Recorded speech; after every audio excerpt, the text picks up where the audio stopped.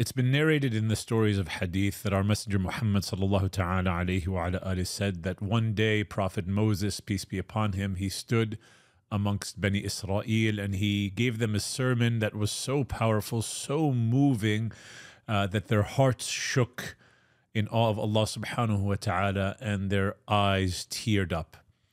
And one man amongst the crowd who listened to what Sayyidina Musa was saying to them, he stands up and he asks Prophet Moses a question. He says, "O Prophet of God, who is the most knowledgeable person in Allah subhanahu wa ta'ala? Who knows Allah subhanahu wa ta'ala the most?" Now, our Prophet Moses, peace be upon him, being the one that Allah subhanahu wa ta'ala spoke to directly, being the one that Allah subhanahu wa ta'ala used as a tool to save Bani Israel from Fir'aun, being the one who throws his staff and it turns into a large serpent, he answers this question by saying, "I am."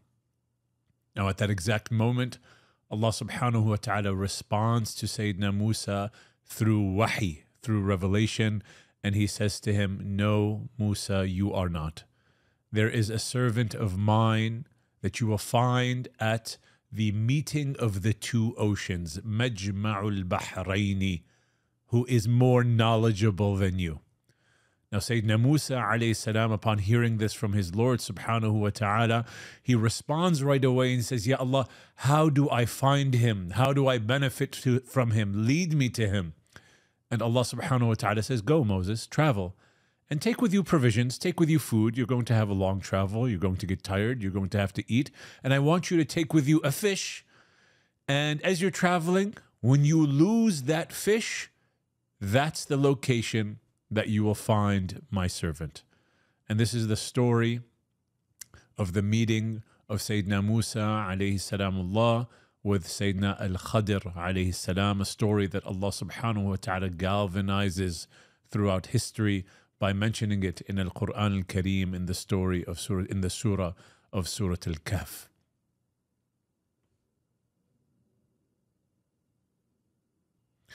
Now, as we take the adventure through the story, we're going to stop and ponder some of the lessons that Allah subhanahu wa ta'ala wants us to learn from this amazing narrative that He gives us. The first lesson that we need to look at is the response of Allah subhanahu wa ta'ala to Sayyidina Musa. How Allah subhanahu wa ta'ala corrected him right away. Now, the prophets of God, alayhimus salam, may peace be upon them all, they were sent by Allah subhanahu wa ta'ala to rectify humanity, to purify us spiritually, intellectually, the way that we act, the way that we think, and that which we do. They were our guides to Allah subhanahu wa ta'ala. And the Prophet Muhammad sallallahu ta'ala alayhi wa ala alihi, when describing himself, he says, "Innama bu'ithtu li'utammima makarim al-akhlaq." That verily I was sent to perfect moral character.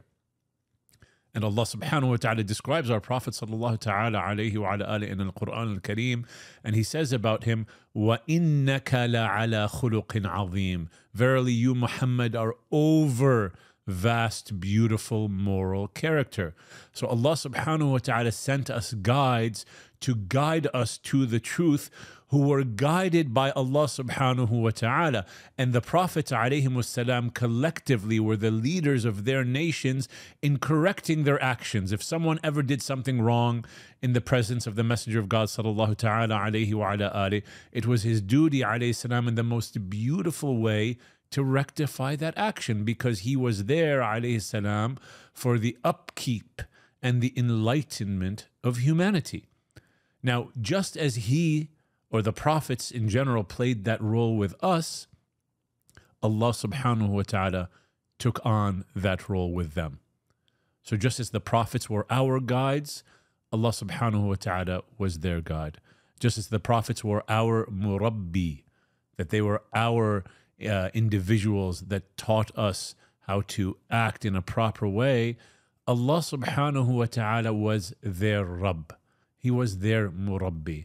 And the Prophet sallallahu ta'ala alayhi wa ala alihi says this. He says, "Addabani Rabbi فَأَحْسَنَ تَأْدِيبِي. What a beautiful, beautiful narration.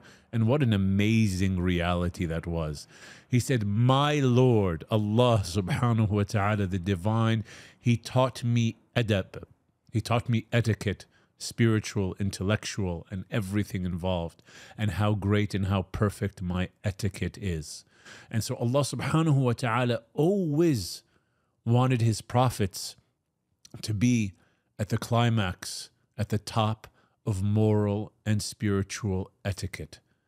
And so if any of their actions needed, and I say this with a heart that's filled with trepidation and fear, and may Allah subhanahu wa ta'ala protect us from saying anything that is not worthy of these great men of Allah Azza wa Jal. If their actions ever needed refinement from the divine, He subhanahu wa ta'ala would then refine them. And in this case of Sayyidina Musa alayhi salam, when he was asked that question, who is the most knowledgeable of Allah, what Allah subhanahu wa ta'ala wanted from him was that Sayyidina Musa alayhi salam gives that back to Allah, waits for Allah subhanahu wa ta'ala to answer and tell him. But instead he says, Ana, I am. He ascribes something to himself. And so Allah subhanahu wa ta'ala wanted to refine that in Sayyidina Musa alayhi salam.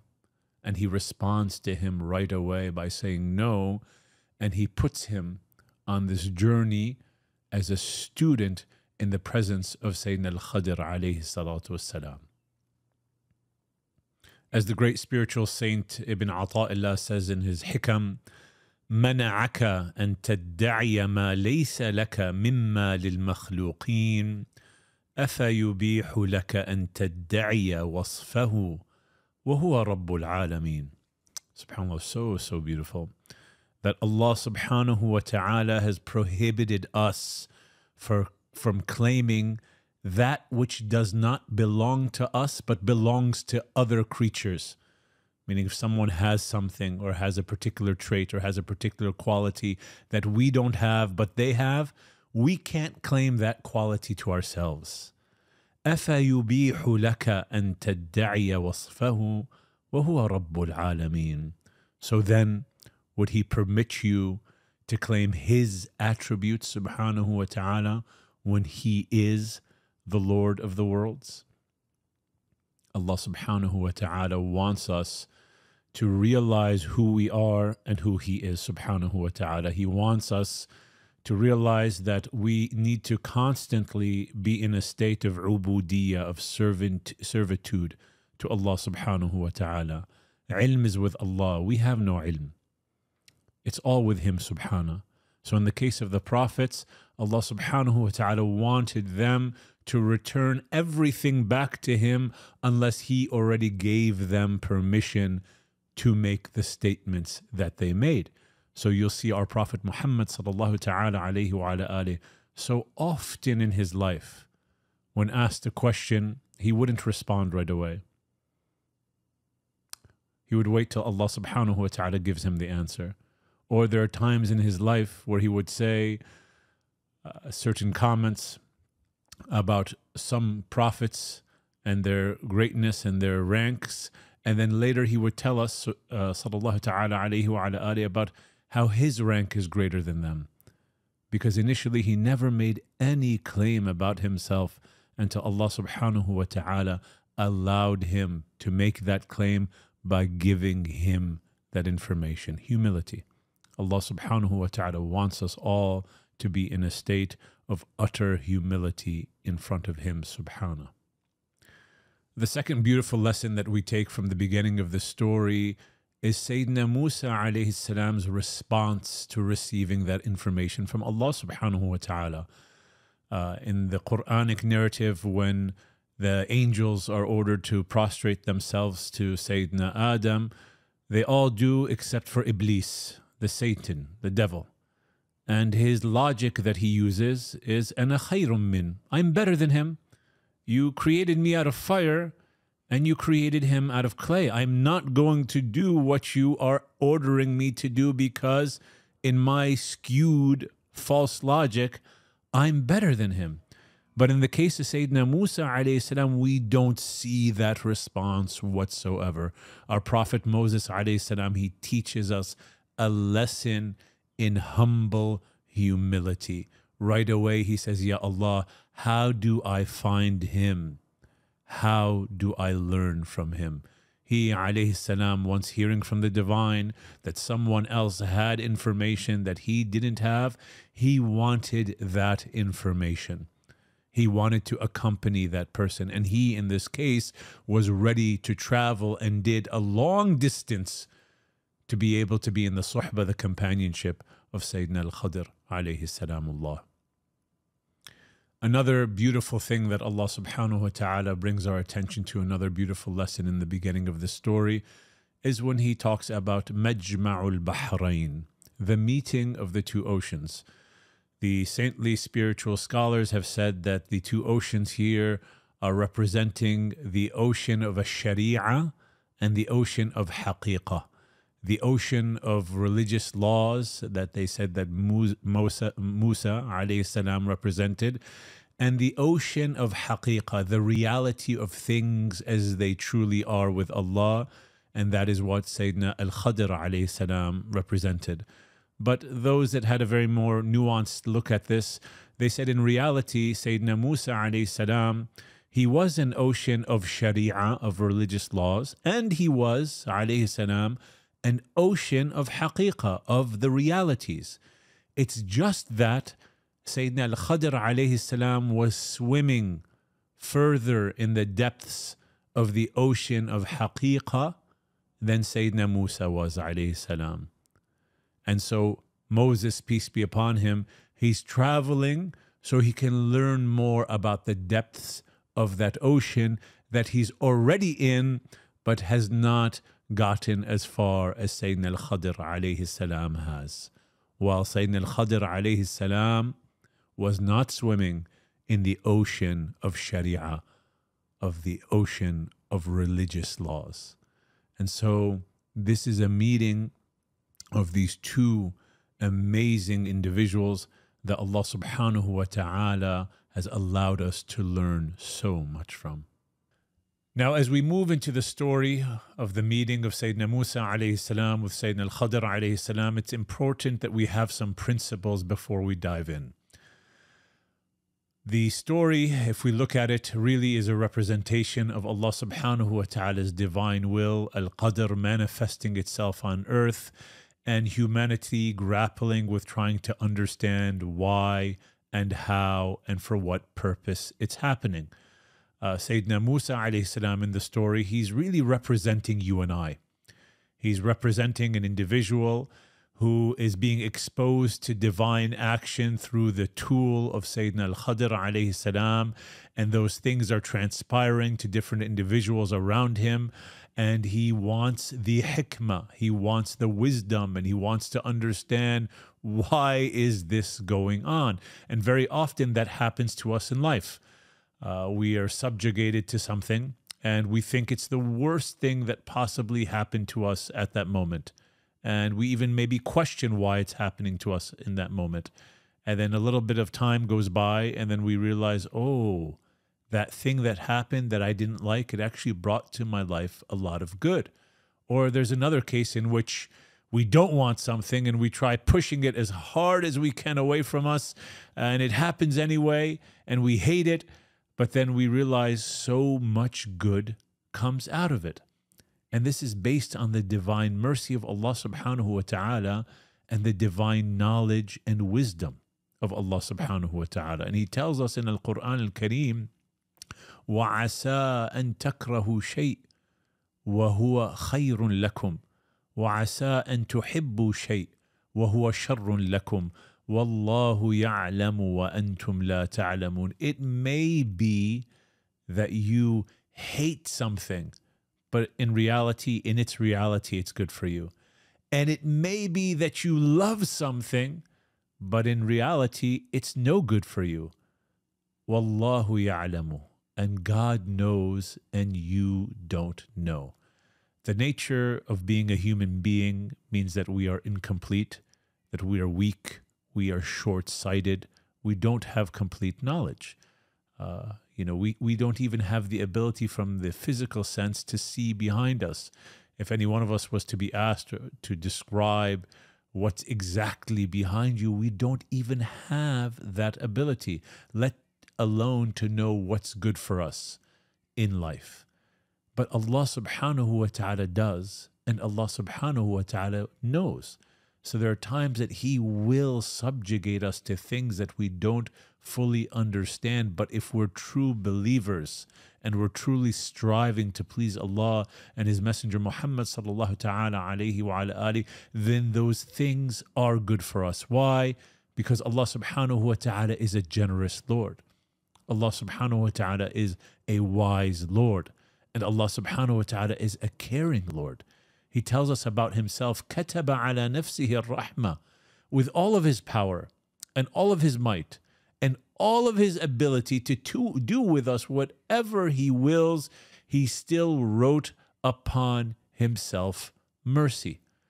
So all of His exchanges with us are based on rahmah, but that rahmah, that mercy of Allah, manifests itself in the divine will, the way that He wants, not the way that our limited understanding and computation wants. In the story of Moses, before we even get into his interaction with Al-Khidr, in the early days when Pharaoh was killing the children of Bani Israel, the mother of Moses fears for him. So what does Allah subhanahu wa ta'ala's divine mercy tell her to do? Throw him in the river, that raging river. As a human, as a mom, she didn't want to do it. She was afraid for her son, but she does it because Allah subhanahu wa ta'ala strengthens her heart, and he lands in the palace of Pharaoh. Now, none of us would want to do that, but Allah subhanahu wa ta'ala's rahmah manifests itself in the ways that He knows is best for us. And His hikmah, His wisdom is all encompassing. So as we see Sayyidina Musa alayhi salam interacting with Sayyidina Al-Khidr, we're going to see divine rahmah and divine wisdom and divine knowledge being manifested in story after story. And we see Sayyidina Musa as a human being in this case, trying to understand and compute what's going on and not being able to do so until the very end, where Sayyidina Al-Khidr alayhi salam explains to him everything that happened. Sayyidina Musa is representing you and I, and Sayyidina Al-Khidr alayhi salam is representing the divine will and decree of Allah subhanahu wa ta'ala.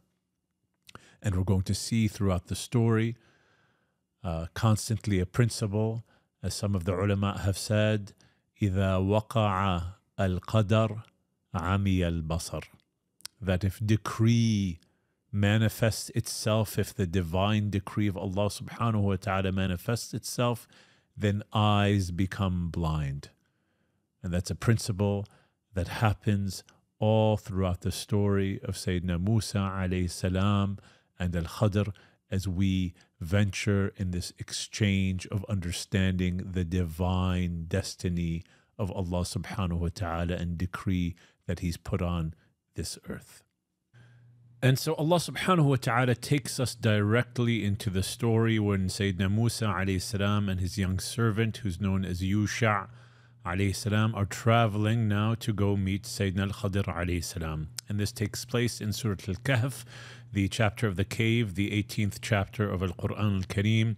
And the story starts in the 60th verse. And Allah subhanahu wa ta'ala here tells us, وَإِذْ قَالَ مُوسَى لِفَتَاهُ لَا أَبْرَحُ حَتَّى أَبْلُغَ مَجْمَعَ الْبَحْرَيْنِ أَوْ أَمْضِيَ حُقُبًا.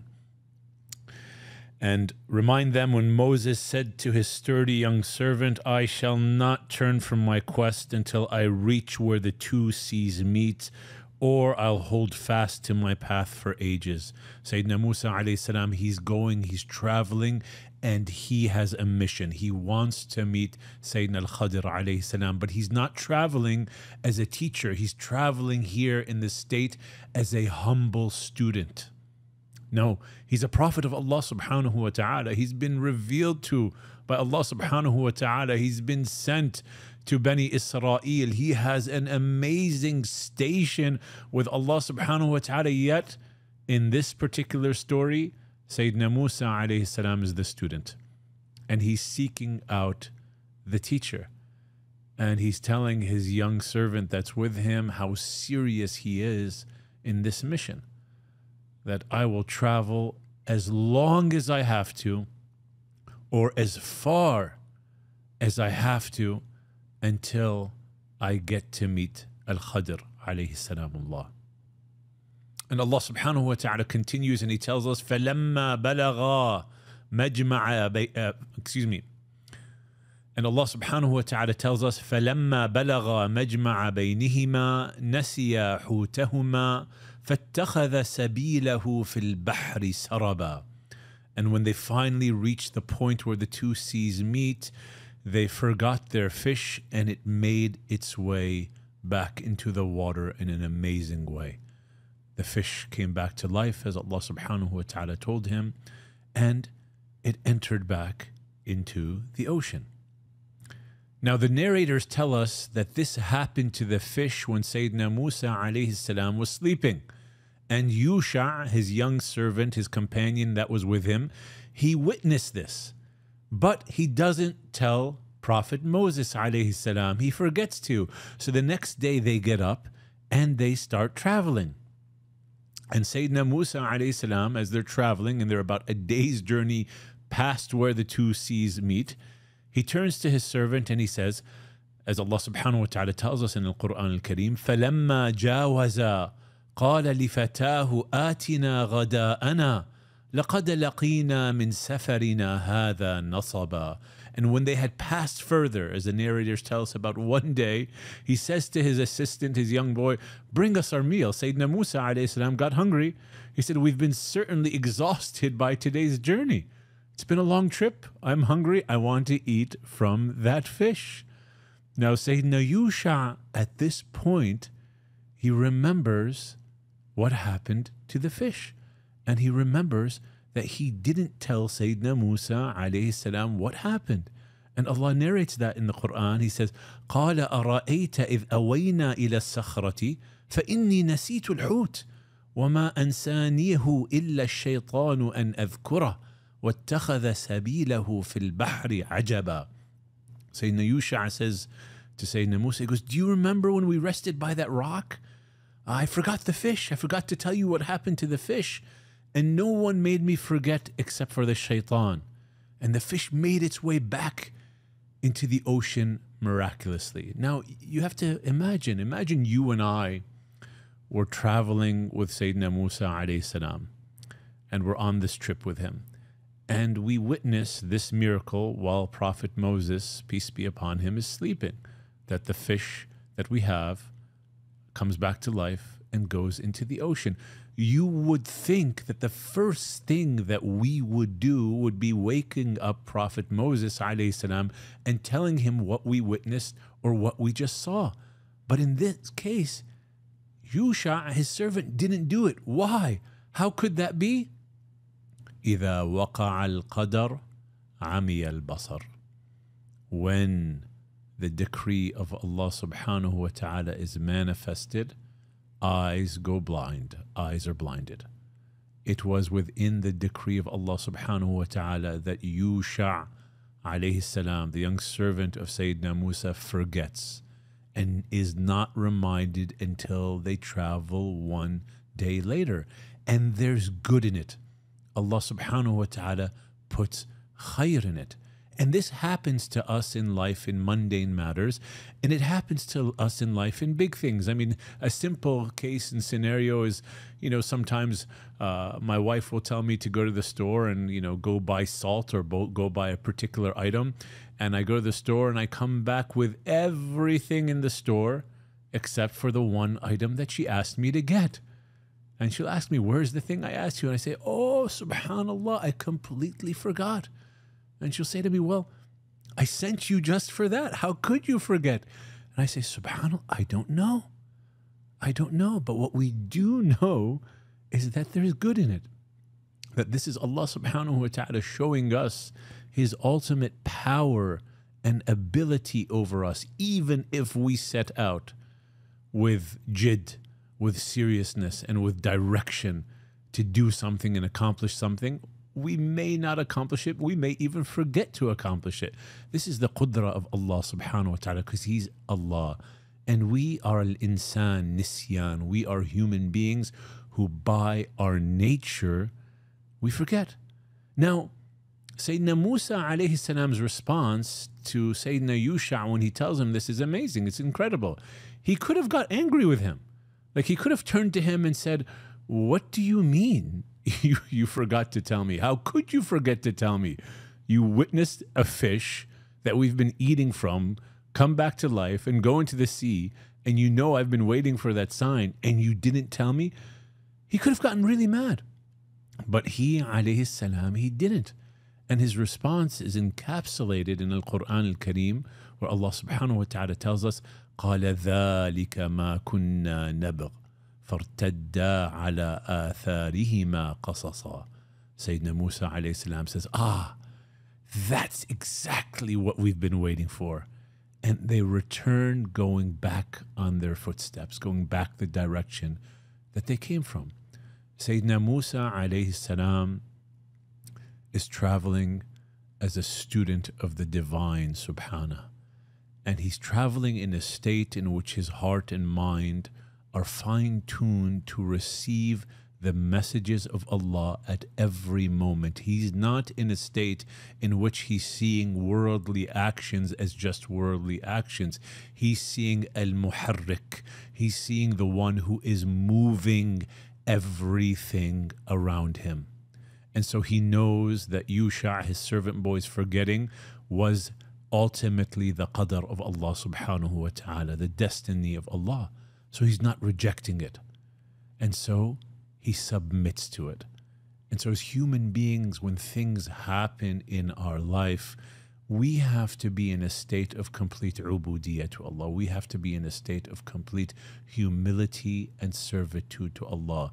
If Allah subhanahu wa ta'ala subjects us to something that is completely out of our control, what we need to ensure that we do is we take a maqam, a station of complete servitude to Allah. We're weak. We have nothing. I'm going to beg Allah subhanahu wa ta'ala to give me strength through whatever it is I'm going through. And He subhanahu wa ta'ala, through His kindness and generosity, He gives us that strength. So Moses, peace be upon him, was seeing through this lens, and he turns back to go to the meeting of the two oceans. And now Sayyidina Musa alayhi salam and his servant Yusha are traveling back, and the meeting happens. Allahu Akbar. The man that Sayyidina Musa alayhi salam set out to go learn from is now there in front of him. And you can only imagine that scene unveiling itself in front of you. What your emotions must have been like, yeah, Sayyidina Musa. What you must have been feeling to know that you are finally connected with the one that Allah subhanahu wa ta'ala informed you has more knowledge than you. Even as I'm saying this, my heart is trembling just imagining this scene of these two spiritual giants beloved to Allah subhanahu wa ta'ala meeting each other. Or to have been Sayyidina Yusha, to have been the servant boy of Moses, peace be upon him, at the time, just to witness these two oceans coming together. May Allah subhanahu wa ta'ala allow our hearts to receive from them everything that we can, Ya Rabbi Ya Kareem. And Allah subhanahu wa ta'ala, He paints this picture for us in Al-Quran Al-Kareem when they come together. And He says, فَوَجَدَ عَبْدًا مِّنْ عِبَادِنَا. Allahu Akbar. That Moses and Yusha, فَوَجَدَ عَبْدًا مِّنْ عِبَادِنَا آتَيْنَاهُ رَحْمَةً مِّنْ عِنْدِنَا وَعَلَّمْنَاهُ مِنْ لَدُنَّا عِلْمًا. Allah, Allah, Allah. And they found a great servant of our own servants, whom we had bestowed mighty mercy of prophethood from us, and had taught unimaginable inner knowledge from our very self. فَوَجَدَا Moses and Yusha عَبْدًا مِّنْ عِبَادِنَا. Allah subhanahu wa ta'ala gives Sayyidina Al-Khidr alayhi salam the ultimate title, the ultimate expression of humanistic freedom. He's a abd, he's a servant, he's a slave. But not a slave to himself, not a slave to the material world, not a slave to any other human being. He's a slave to Allah subhanahu wa ta'ala. He's a servant of Allah. And through that servitude to Allah, the human being truly finds freedom. Allah subhanahu wa ta'ala describes our Prophet Muhammad sallallahu ta'ala alayhi wa ala alihi throughout the Qur'an as his abd. Alhamdulillah alladhi anzala ala abdihi. All praise be to the one who has revealed to his servant maqamul ubudiyya, the pinnacle form of the human being in which we become freed from every desire and everything other than Allah subhanahu wa ta'ala. Our hearts are just filled with His beauty and His majesty. We act, we be, we think, we look, we eat, we walk, we sit, we stand only for Him subhanahu wa ta'ala. We're a abd of Allah, a servant of Allah, and not a servant of anything other than Allah. So Allah subhanahu wa ta'ala here, He describes Sayyidina Al-Khidr alayhi salam, فَوَجَدَ عَبْدًا مِّنْ عِبَادِنَا. They came across a servant of our servants. آتَيْنَاهُ رَحْمَةً مِّنْ عِنْدِنَا. We gave him mercy from us, being bestowed with divine mercy. There's been amongst the great scholars of Islam many in-depth conversations as to what does this mean and who was Sayyidina Al-Khidr alayhi salam and what was the nature of Sayyidina Al-Khidr alayhi salam. Was he a prophet? Was he a wali min awliya Allahi subhanahu wa ta'ala? Or what was he? Many of them have gone to say that he alayhi salam was a prophet of Allah subhanahu wa ta'ala, Nabi min anbiya Allahi azza wa jal. But he wasn't a prophet that was sent to a group of people to inform them of Allah. He wasn't revealed to with a text, but he was a Nabi min anbiya Allahi subhanahu wa ta'ala. Many have gone to this opinion. The likes of Imam al-Jazuli rahmatullahi alayhi, if someone reads often from his Dala'il al-Khayrat, you're going to find that Imam al-Jazuli often remembers the name of Sayyidina Al-Khidr alayhi salam amongst the other prophets, as do many of the other scholars of Islam. So they say that he was a prophet of Allah subhanahu wa ta'ala. But he doesn't stop there, subhanahu, when describing Sayyidina Al-Khidr alayhi salam. وَأَتَيْنَاهُ رَحْمَةً مِّنْ عِنْدِنَا وَعَلَّمْنَاهُ مِنْ لَدُنَّا عِلْمًا. We taught him from al-ilm al-ladunni. Now the nature of knowledge, the nature of how a human being receives knowledge is that we go to school, we go to other individuals who are educated in a matter, and they help educate us.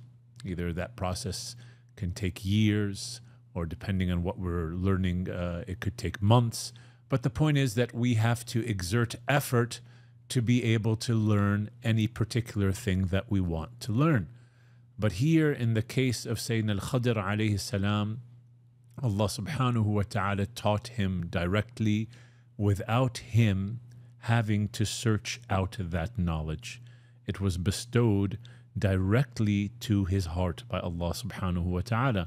And our Messenger Muhammad sallallahu ta'ala alayhi wa ala alihi taught us that the ummah of the Prophet, the ummah of Muhammad ibn Abdullah alayhi salam, because of our connection to our amazing messenger, the greatest of all messengers, the greatest of all creation, we can take a part of this as well. When he says in a hadith, "Man amila bima alima awrathahu Allahu ilma ma lam ya'lam."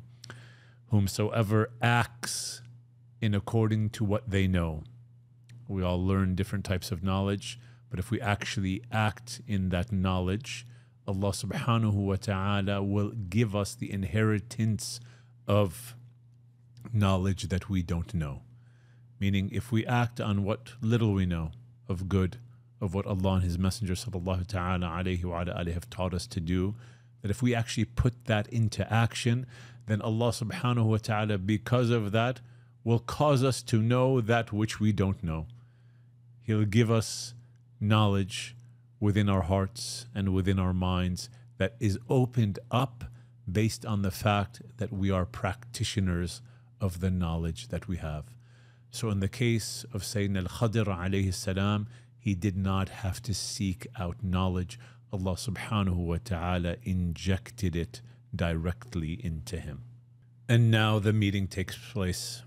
As Allah subhanahu wa ta'ala tells us, Sayyidina Musa alayhi salam goes to Sayyidina Al-Khidr alayhi salam, and he says to him, قال له موسى هل أتبعك على أن تعلمني مما علمت رشدا. And Moses said, so shall I faithfully follow you, that you teach me of the tremendous guidance that you have been taught yourself. Sayyidina Musa alayhi salam is going up to Sayyidina Al-Khidr alayhi salam as a student with complete humility and humbleness. He's not seeing him and saying, look, I'm going to follow you around so you can teach me some things, or come on, let's get this over with, let's go. No, he's coming up to him knowing the station that Sayyidina Al-Khidr alayhi salam has with Allah subhanahu wa ta'ala, and knowing that Moses, peace be upon him, needs to benefit from him. So he's going up to him with a state of humility. Even his question, can I, may I? It's a question filled with adab, with spiritual and intellectual etiquette. Remember, Moses alayhi salam, if there was anyone that could be proud and have arrogance over anything that he has in life, Sayyidina Musa alayhi salam would be that individual. وَكَلَّمَ اللَّهُ مُوسَى تَكْلِيمًا. Allah subhanahu wa ta'ala spoke directly to him, but it humbles his heart. It doesn't make him walk around with his chest puffed out so everyone recognizes him for the sake of his own self as being greater than other people. No, he walks with humility. And our Messenger sallallahu ta'ala alayhi wa ala alihi was always like that, to the extent that an Arab Bedouin would come and see the Messenger of God sallallahu ta'ala alayhi wa ala alihi in a circle of individuals, and he would not know which one of them was the Messenger of God. At-tawadu', humility, humility. If we are teachers and we allow the knowledge that we've learned to make us intoxicated with our arrogance, thinking that we're better than other people, then that knowledge is going to drive us to the worst of places, Jahannam. And may Allah subhanahu wa ta'ala protect us from that. As of the three first people that will enter hellfire, one of them the shaheed, who says, Ya Allah, I died in your way. And Allah subhanahu wa ta'ala says, you've lied. You died so that everyone would call you a shaheed. Or the scholar, oh Allah, I learned knowledge and I taught it, Ya Allah, for your sake. And Allah says, you lied. You're a liar. You did it and you taught it and you learned it just so people would praise you. And so we have to be really careful. Knowledge is learned not to teach. Knowledge is learned to practice. And if Allah then subhanahu wa ta'ala puts us in a station in which He allows us to share that knowledge with other people in a companionship format, then that's from His great bounty upon us. It should make us even more humble. But to walk around with arrogance because Allah subhanahu wa ta'ala gave me a gift of something, of knowledge that maybe someone else doesn't have, means that I'm not truly entitled for what I'm carrying. And here Sayyidina Musa alayhi salam is teaching us a lesson as to how we carry knowledge and how we carry gifts that Allah subhanahu wa ta'ala has bestowed upon us. We need to be humble. And he humbly goes up to Sayyidina Al-Khidr alayhi salam as a student goes to a teacher, asking him for permission to spend time in his companionship. Now, Sayyidina Al-Khidr alayhi salam, he knows the nature of Sayyidina Musa. He knows who he is. He knows that he's a prophet of Allah subhanahu wa ta'ala. He also knows some of the characteristics of Moses, peace be upon him, that Sayyidina Musa alayhi salam, he doesn't mince words either, and Sayyidina Musa alayhi salam has a very strong personality, and Sayyidina Al-Khidr alayhi salam also knows that what Moses is going to experience is going to be very difficult upon him, so he responds right away and he says, قَالَ إِنَّكَ لَن تَسْتَطِيعَ مَعِيَ صَبَرًا. He says, verily, Moses, you will never be able to have any patience with me. And he says, and how could you bear with me patience as to what you're going to see is beyond your experience?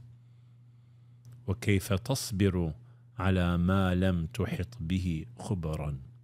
How can you be patient with what you're going to experience, Ya Musa, when what you're going to experience is outside the pale and the realm of your knowledge? He's preparing him.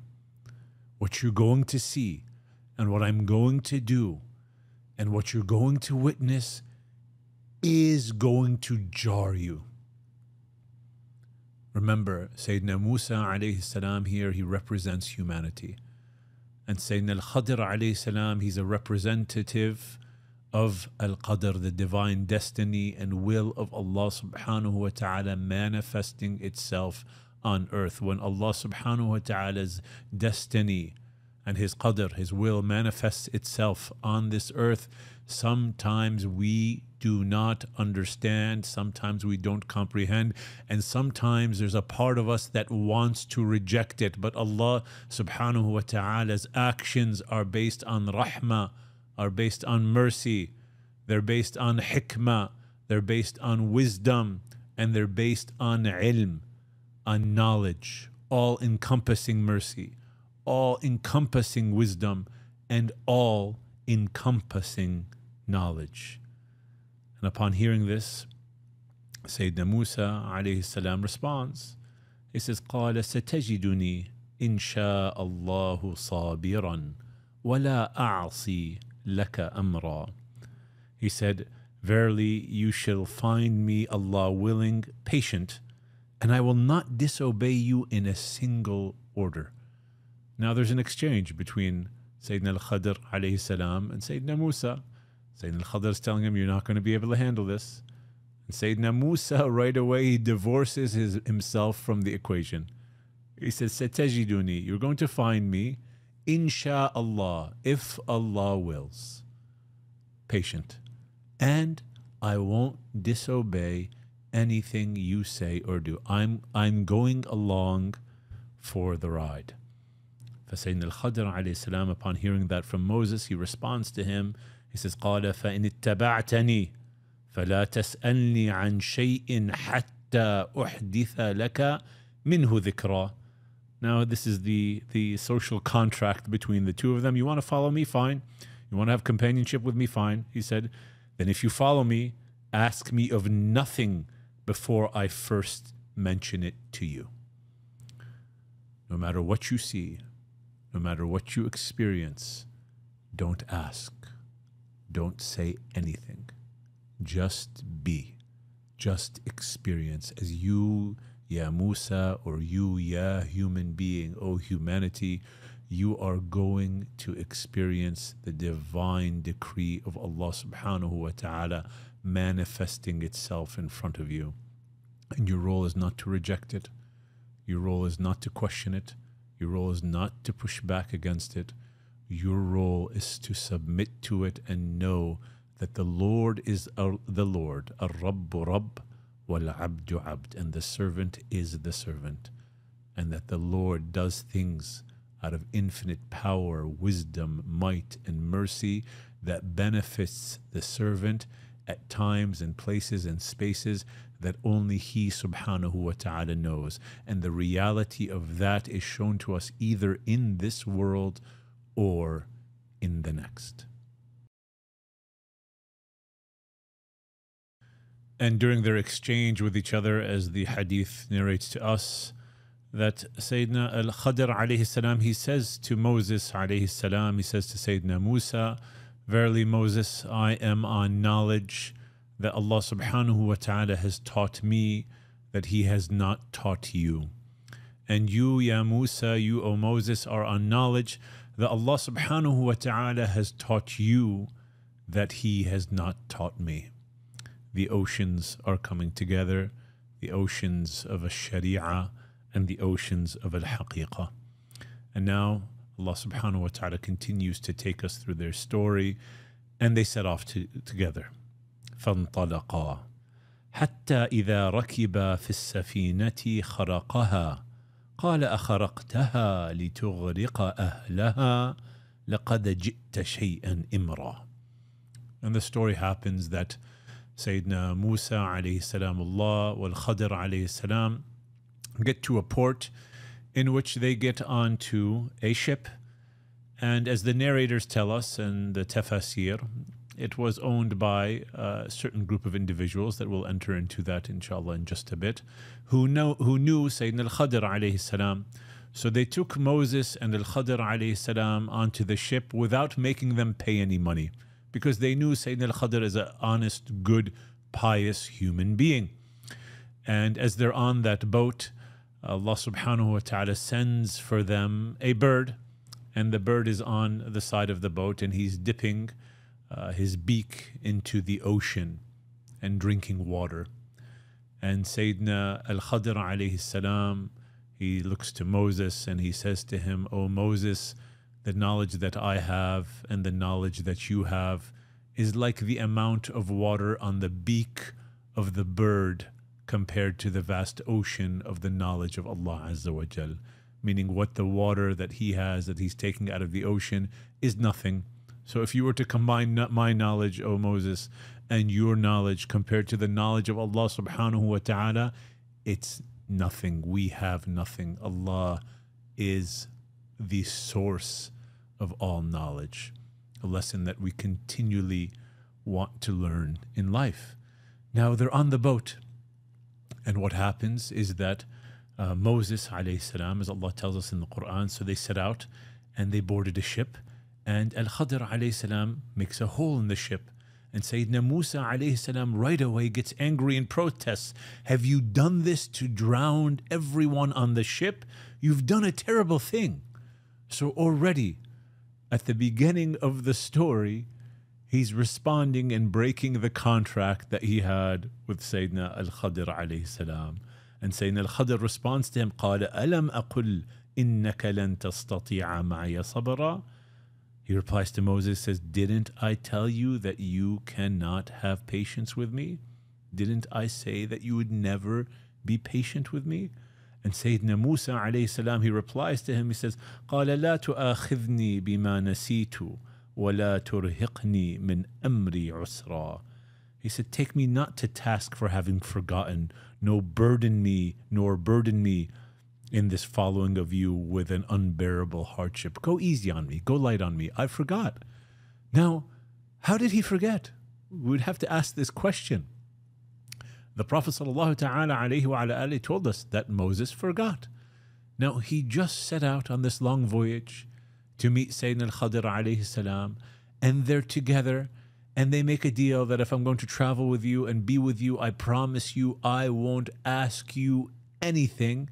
And then right away something happens, and right away Sayyidina Musa alayhi salam starts to protest. He forgot. How? إذا وقع القدر عمي البصر. When destiny and the divine will of Allah subhanahu wa ta'ala unfolds itself, eyes go blind. What Allah subhanahu wa ta'ala destines to happen, and every time and every place will happen, no matter what resolve you and I have trying to stop it from happening. In the story of Musa and Al-Khidr alayhi salam, we're going to see Sayyidina Musa, being the representative of humanity, cannot comprehend what's happening here. There's a boat filled with people, and you are digging a hole in it that we're all going to sink and die. Not even about us, about the other people in the boat. You're going to kill them. Why would you harm other people? And so there are times in life in which we see things happening that we perceive are a harm to others. But as we'll see at the end of the story, our understanding, our vision is very limited. The vision of Allah subhanahu wa ta'ala encompasses everything. The knowledge of Allah subhanahu wa ta'ala encompasses everything. And the mercy of Allah subhanahu wa ta'ala encompasses everything. And here Moses alayhi salam teaches us also a lesson. It's actually, you know, when he says to Sayyidina al-Khidr, don't be hard on me. Don't be hard. You know, like, take it easy with me.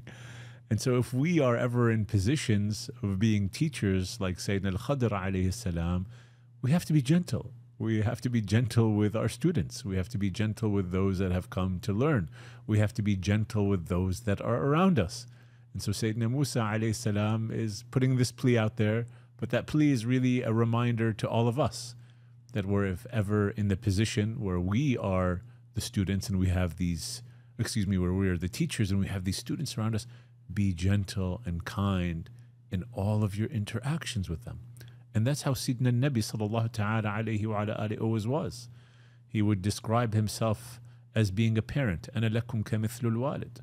I am to you like a parent. I teach you. And the Prophet sallallahu ta'ala alayhi wa ala alihi, the perfected state of our Prophet Muhammad alayhi salam, who Allah ordered us to follow and be like, we always see him dealing with everyone with utter gentleness and kindness and humility, sallallahu ta'ala alayhi wa alihi. The community of believers in Al-Madina Al-Munawwara always flocked to be around him. They always wanted to sit with him, alayhi salatu wasalam. They always wanted to stare at him, alayhi salatu wasalam. They always wanted to be in his beautiful presence, sallallahu ta'ala alayhi wa alihi, because he engendered that beautiful experiential rahmah for everyone around them. وَمَا أَرْسَلْنَاكَ إِلَّا رَحْمَةً لِلْعَالَمِينَ. We have not sent you, O Muhammad alayhi salam, except as a source of mercy to all the universes. And so we have to be Muhammadan alayhi salam in our interactions with everyone around us and with everything around us. So we make things easy. The Prophet alayhi salam told us, make things easy. Don't make them difficult. If people forget things, if something happens in your house, your child does something that was silly, don't go tough. Go easy. Learn. Let them learn in a gentle and a beautiful fashion.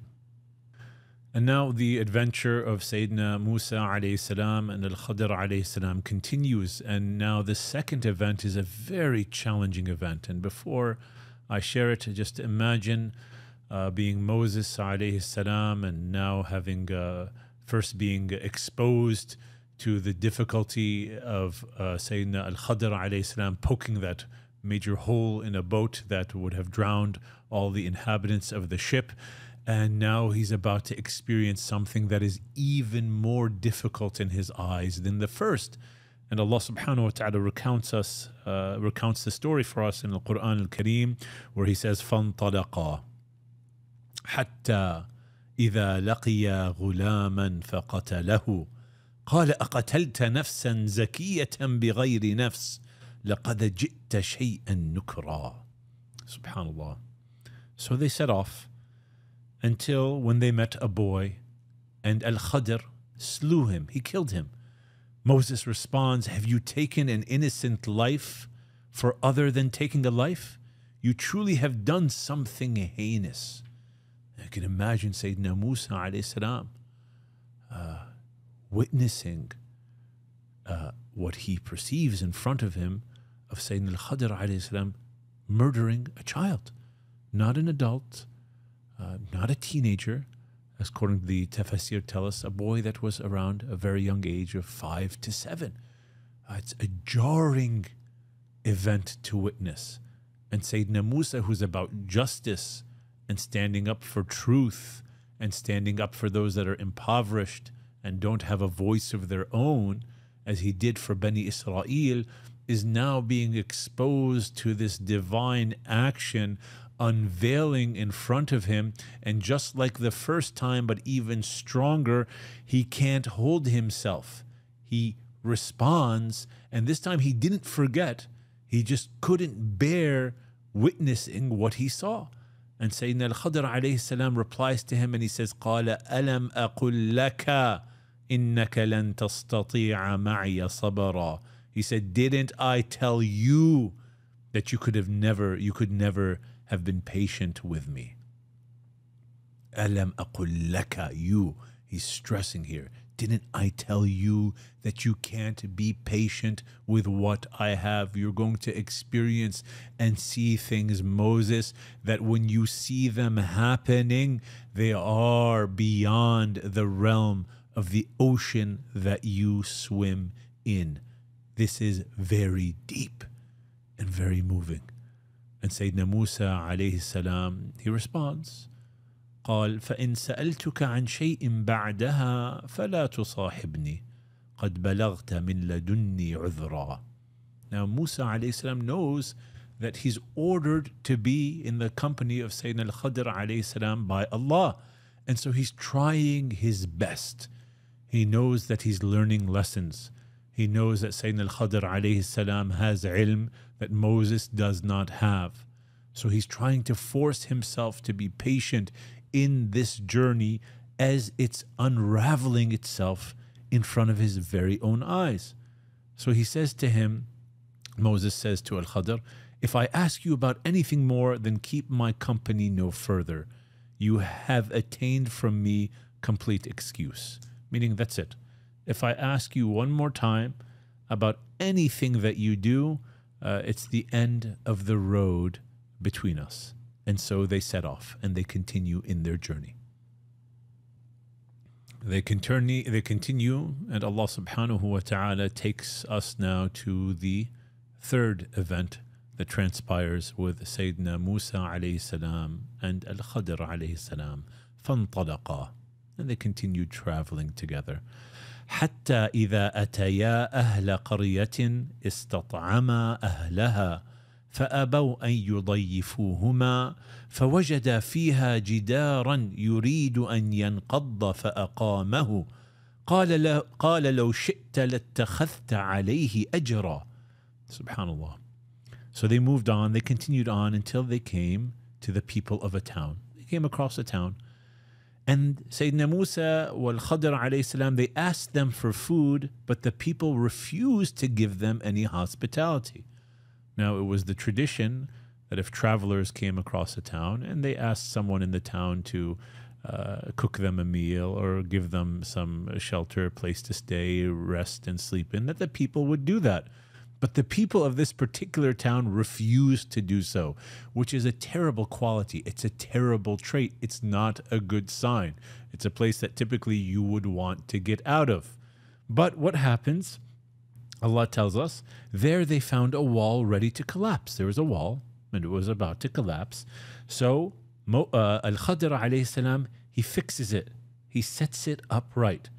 And Sayyidina Musa says to him, if you wanted, you could have demanded a fee for this. Meaning justice, or the exchange between human beings, indicates to us that if you do one thing for them like this, they should have paid you for it. Especially given the fact that we asked them for food and we asked them for shelter and they refused. So why are you doing good for a people who don't deserve it? But this was the third time that Sayyidina Musa alayhi salam responds to Al-Khidr when he was supposed to keep silent. And Allah tells us, قَالَ هَذَا فِرَاقُ بَيْنِي وَبَيْنِكَ سأنبئك بتأويل ما لم تستطع عليه صبرا. Sayyidina Al-Khidr alayhi salam is saying to Moses, he said, this is the parting of our ways. This is the end of the road. I'm going to explain to you what you could not bear patiently. The Prophet Muhammad sallallahu ta'ala alayhi wa ala alihi, he says, may Allah have mercy on my brother Moses. If he was patient, we would have learned many, many more lessons. And some of the narrations tell us that Al-Khidr alayhi salam had prepared 1,000 events for Moses to learn from. But Sayyidina Musa alayhi salam could only get to 3.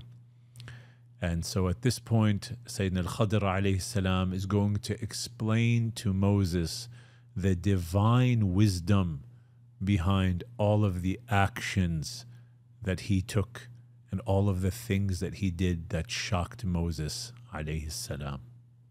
So now Sayyidina Al-Khidr alayhi salam is explaining to Musa alayhi salam why he did what he did. And Allah subhanahu wa ta'ala tells us in Al-Qur'an Al-Kareem, أما السفينة فكانت لمساكين يعملون في البحر فأردت أن أعيبها وكان وراءهم ملك يأخذ كل سفينة غصبا. SubhanAllah. The divine wisdom, the divine hikmah as to why Al-Khidr alayhi salam put a hole into the boat. He says, as for the boat, it belonged to helpless unfortunates working at sea. So I wanted to flaw it beyond use, while beyond them, unbeknownst, was a king seizing every boat wrongfully by force. And as the narrations tell us, that there were 10 siblings who owned this boat, and they would share the wages that they got by taking passengers on this boat, and they lived from the wages that came to them. And so there was a king who seemed to be like a pirate king that was seizing all of the boats, and if he did so, if he took their boats, then their livelihood would have gone from them. So Sayyidina Al-Khidr alayhi salam, being informed this by Allah subhanahu wa ta'ala, wanted to poke this hole in a boat and, cause some damage so that that king wouldn't take their boat. So what was perceived at the moment as destruction by Musa alayhi salam, Sayyidina Musa, what was perceived by Sayyidina Musa as a harm to material goods and to collective life was in reality a rahmah. It was just a small lapse in time in which Sayyidina Al-Khidr alayhi salam was protecting lives and protecting livelihood by causing momentary damage in the boat. And so he knew what was around the corner. Sayyidina Musa alayhi salam didn't. And so in this case, this can happen to us in so many ways in life. Sometimes something happens to our cars. We get into a car accident and we say, oh my goodness, I can't believe that happened.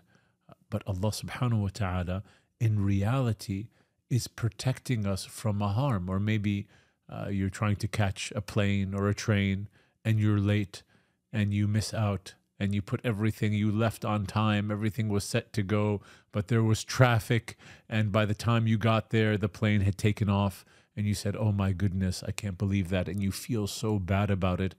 But maybe Allah subhanahu wa ta'ala is protecting you from harm by not being in that place, in that space.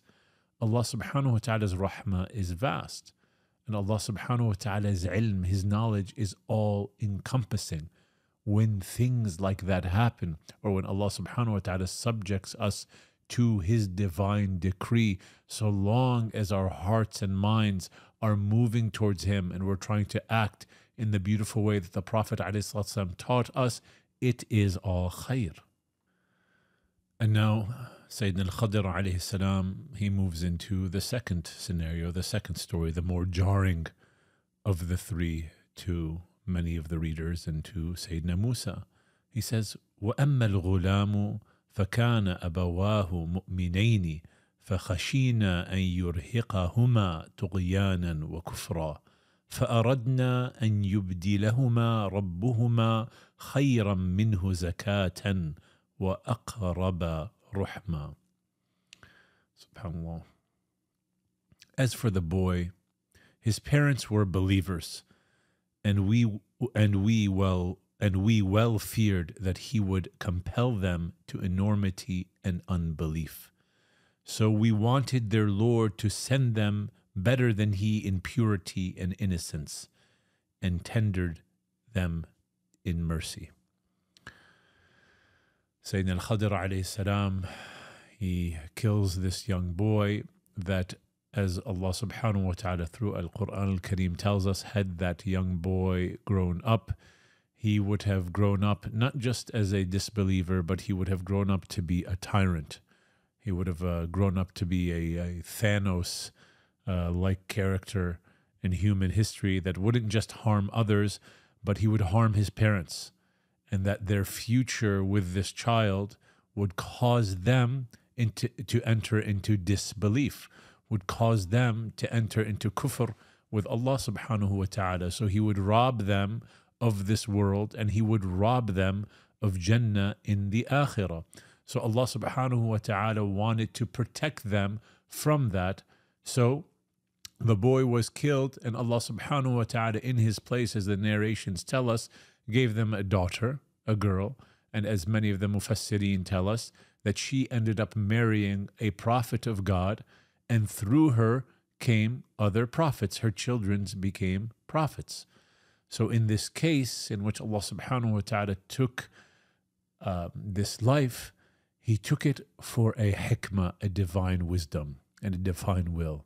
And sometimes, again, the loss of life may happen, and we don't fully understand why. But the picture is complete with Allah subhanahu wa ta'ala.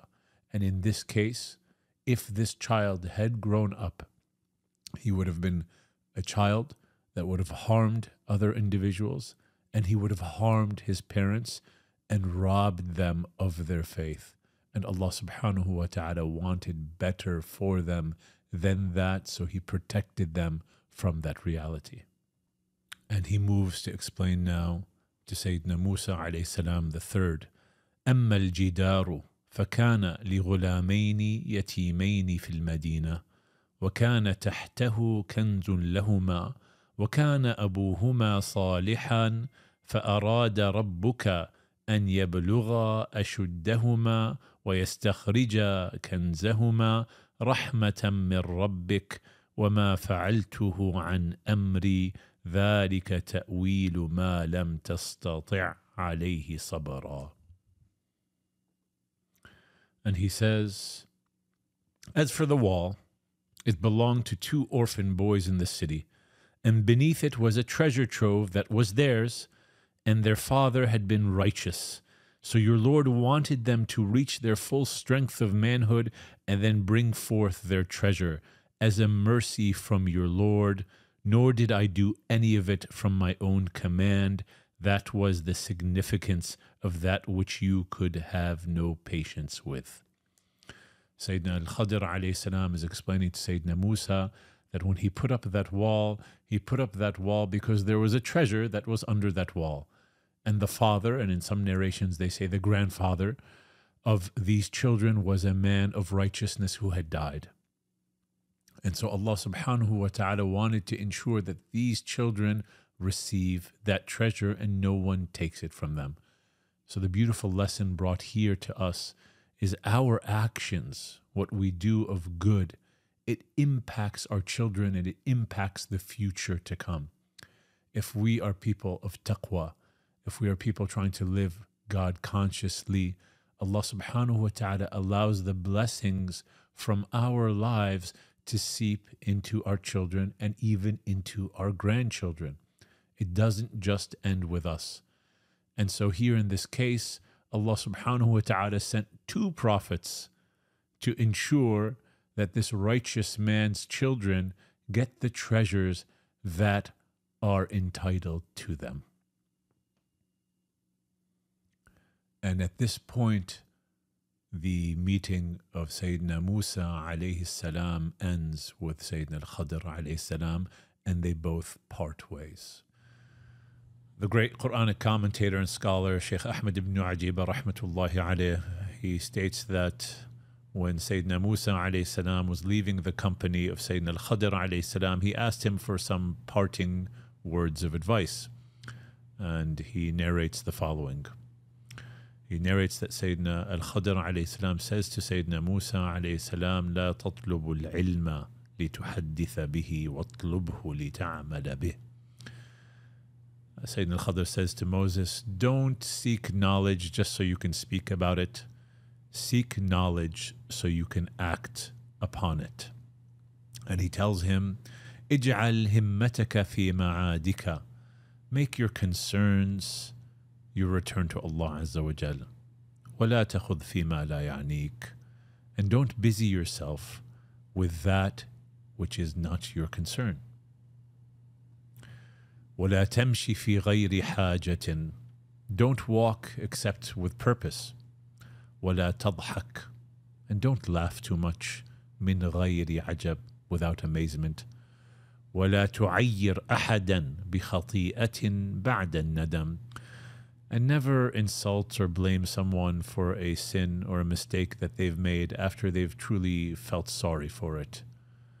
وابكي على خطيئتك يا ابن عمران. And cry over your own sins, O son of Imran. وإياك والإعجاب بنفسك. And be careful, be careful, be careful about being impressed with yourself. And Sayyidina Musa alayhi salam, after hearing some of these advice, he tells him, you've given me great advice. And so Sayyidina Al-Khidr alayhi salam, he says to Moses, you give me some advice, O Prophet of Allah. And Sayyidina Musa alayhi salam, he says to him this, إياك والغضب إلا في الله. Beware of anger except if you're angry for Allah. ولا ترضى عن أحد إلا في الله. And don't be happy or impressed with anyone except for Allah. ولا تحب لدنيا ولا تبغض لدنيا. Don't love out of worldly concerns and don't hate out of worldly concerns. فإنك تخرج من الإيمان وتدخل في الكفر. For if you do so, you will be taken out of faith and you will enter into disbelief. They part by giving each other beautiful, beautiful advice to make every concern and every action that we make or do in this world one that connects us to Allah alone. These three stories that we took from Allah subhanahu wa ta'ala in this case are stories of divine destiny and divine will. Al-Qadr. Allah subhanahu wa ta'ala does what he does based on his all-encompassing knowledge, based on his all-encompassing wisdom, and based on his all-encompassing mercy subhanahu wa ta'ala.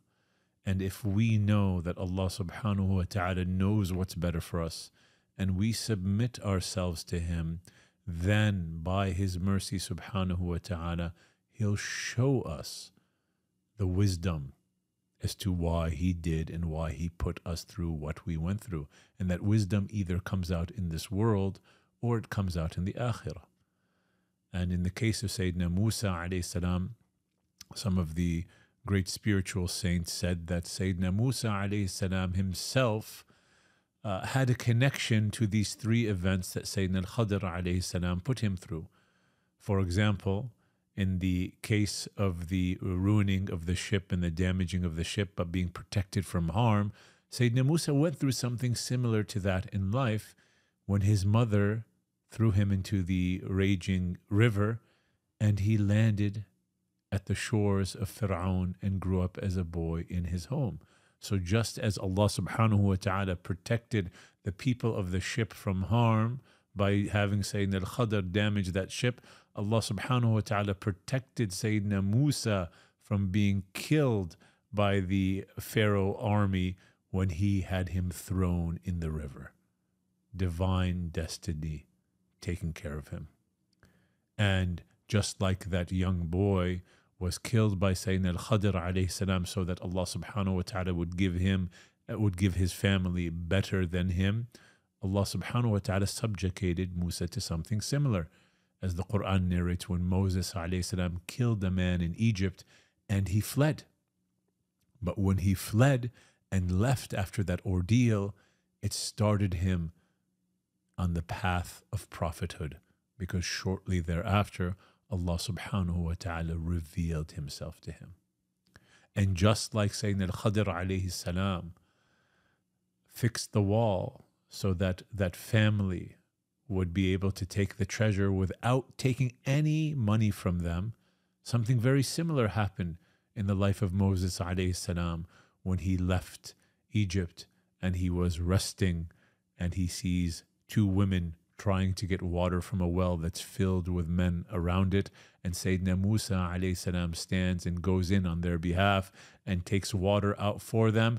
And then their father comes, who ends up being Sayyidina Shu'aib, according to many of the narrations, and he marries one of his daughters to Sayyidina Musa.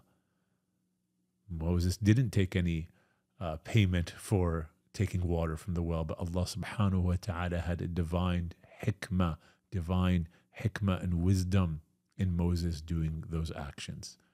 It's all connected in the realm of the divine. Everything that Allah subhanahu wa ta'ala subjugates a believer to is good for us. وَعَسَىٰ أَن تَكْرَهُوا شَيْئًا وَهُوَ خَيْرٌ لَكُمْ وَعَسَىٰ أَن تُحِبُّوا شَيْئًا وَهُوَ شَرٌّ لَكُمْ وَاللَّهُ يَعْلَمُ وَأَنْتُمْ لَا تَعْلَمُونَ. It may be that we despise something, but it's good for us. And it may be that we love something and it's no good for us. Verily, Allah knows, we don't know. We ask that Allah subhanahu wa ta'ala allows us to submit holistically to His divine wisdom, and that He subhanahu wa ta'ala increases our hearts with beautiful iman and ihsan. Wa sallallahu ala Sayyidina Muhammad wa ala alihi wa sahbihi ajma'een.